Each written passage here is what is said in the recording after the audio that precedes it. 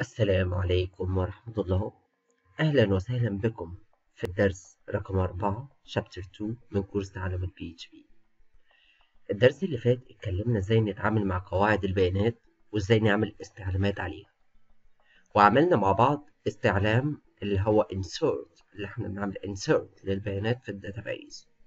النهاردة هنتكلم عن عملية تحديث البيانات أو عن الابديت query.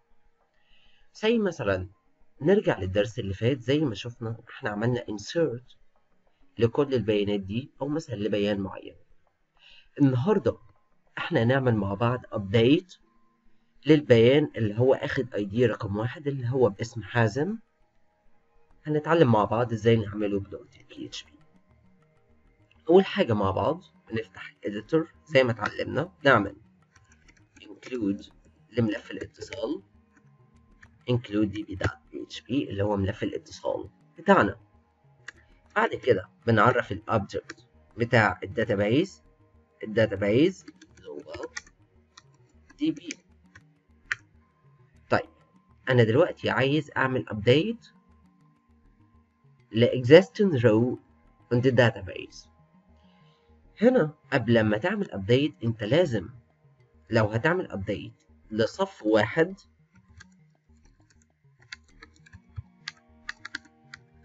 يبقى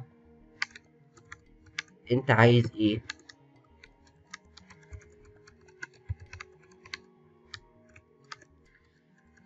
أنت عايز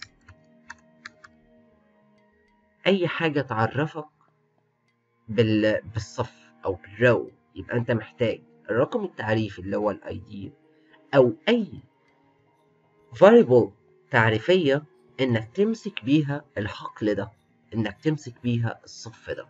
بناء عليه هتعدل الصف بنجاح.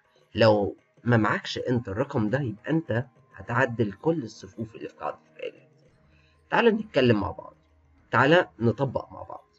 زي مثلا أنا هعدل نايم حازم أو إيميل كذا، هعدل مثلا الموبايل بتاعي. هقول له هنا إيه؟ هطبق في PHP استعلام SQL. يعني احنا عارفين الاستعلام الابديت بيبقى ابديت كذا سيت كذا يساوي كذا. سريعا كده هنا هنكتبه بلغة SQL هيبقى ازاي؟ update وهنا contacts اللي هو ايه؟ اسم الجدول. بعد كده set اسم اللي هو title بتاع العمود ايه؟ هنا عندنا موبايل.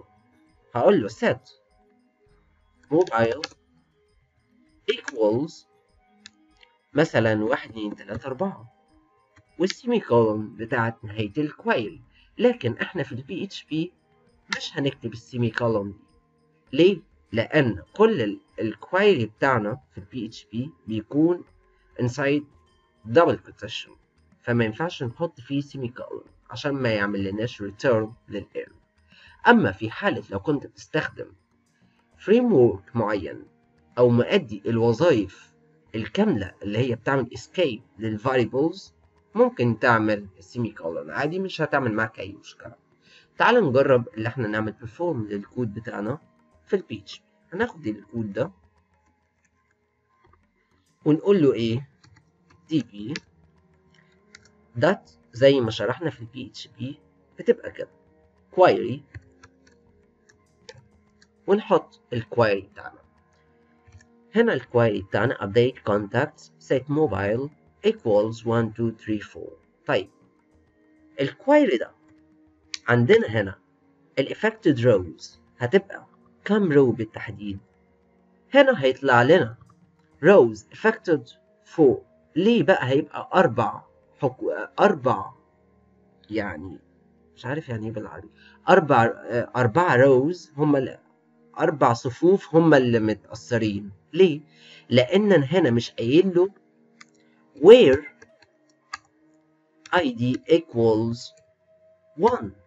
يعني عدل لي البيانات دي من الصف اللي الاي دي بتاعه يساوي 1. بعد كده هقول له echo alright. طيب أنا أتأكد إزاي إن الكويري ده رجع بقيمة true؟ أقول له هنا if db.query، بعد كده start race و end race، وأقول له body alright. else لو حصل حاجة تانية echo something went wrong، والسيميكولون بتاعتنا. طيب ايه رأيكم نروح نجرب الكود مع بعض؟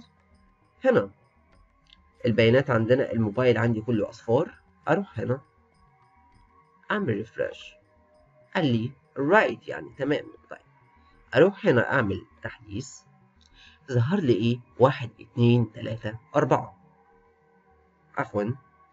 طيب يحصل إيه بقى لو أنا شلت where id equals 1 وهنا حطيت مثلا 1 2 3 4 5 6؟ هيعدل لي كل دول. ليه بقى؟